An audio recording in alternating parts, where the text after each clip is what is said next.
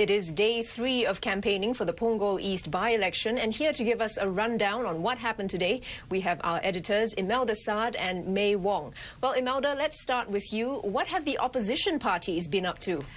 Well, Willin, all three opposition parties were out and about today. In fact, the Workers' Party continued with its house-to-house visits, and it conducted its outreach away from the media glare. But it did send us these pictures. If you remember, its candidate Lee Lilian said she wants to cover 100% of households in Punggol East. I was told that there are about 134 blocks in the ward. During the last elections, Ms. Lee didn't quite manage to cover all blocks, and in a Facebook post earlier today, she said the welfare of senior citizens is one issue she wants to push for in Parliament if elected. And she said she wants the government to allow patients above the age of 75 to use their MediSave without any restrictions. Willin. All right, Imelda, now let's talk about the Singapore Democratic Alliance. What were they up to? Well, we did catch SDA's Desmond Lim earlier this morning. He was at the Bakau LRT station as well as Rivervale Plaza. Now, he spoke about plans for a wet market if he's elected, and he also touched on the government's plans to build the new cross-island MRT line that will run through Punggol. Mr. Lim said the line, which is expected to be ready by 2030, is necessary due to the increase in population as well as the development in the northeast region. But he questioned the timeline in which the train line will be ready and added the announcement of the line will not have any impact on his campaign. Let's take a listen to what he had to say. We should ask the question back to the government, why it took so long. Could it be the budget? Could it be because of planning, or could it be because of need time to do land acquisition? I think they should be more transparent. And whether the residents, will this affect the residents? I think the residents know themselves who to vote. So I don't see any impact. All right, Imelda, I hear there have been some developments with the Reform Party. Tell us more about that. Well, yes, the Reform Party's Kenneth Jayaratnam, he held a news conference today. He said he's lodged a police report about some threats made against him and his family. He said these threats are made anonymously and demanding that he withdraws from the four-cornered race. Police have also confirmed that they've received the report, and Mr. Jayaratnam said they are tantamount to a death threat. Let's take a listen. The police are now investigating this, and they are taking it very seriously. I am leaving this in their capable hands now that their swift action and the special team they sent to deal with it has reassured me enormously. And earlier today, Mr. Jayaratnam also conducted house visits, and I understand that he has covered about 15 to 20 blocks already. In fact, during his walkabout, he bumped into the PAP's Dr. Koh Poh Koon, and May Wong has been trailing the People's Action Party. May, why don't you tell us more about what happened today?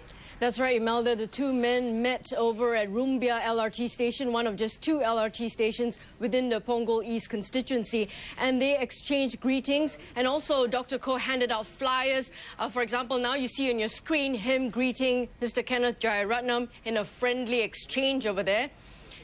Him meeting residents and handing out flyers calling for their support, and also the fact that he will do his best to help them and to improve the constituency. In an earlier Facebook post, he also welcomed the government's plans to expand the rail network across the island. In addition, he also wants the government to include more stations within Punggol East constituency or to implement them near where the residents live. With his capabilities and experience, Poh Koon will also be able to make a larger contribution, offering ideas and perspectives for policies and programs to serve Singaporeans better.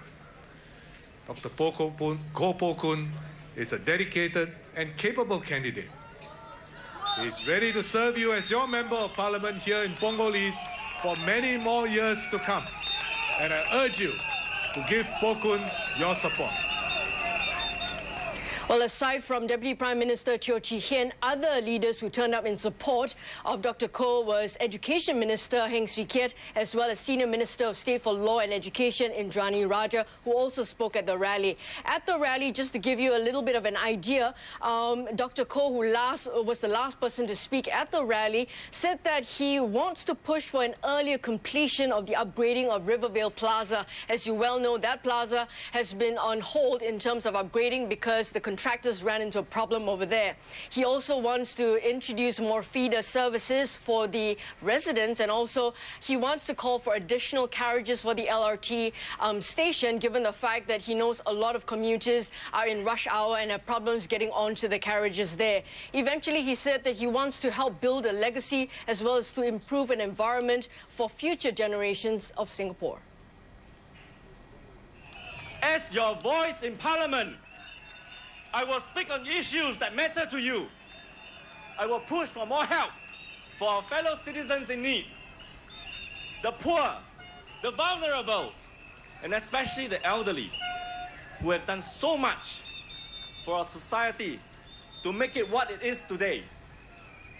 I will bring up practical issues that families face on education, on childcare, on the cost of living. I will do all I can to push for policies that will help more individuals and families to stand on their own 2 feet. I want to see more opportunities for everyone to succeed. The same opportunities that have been given to me.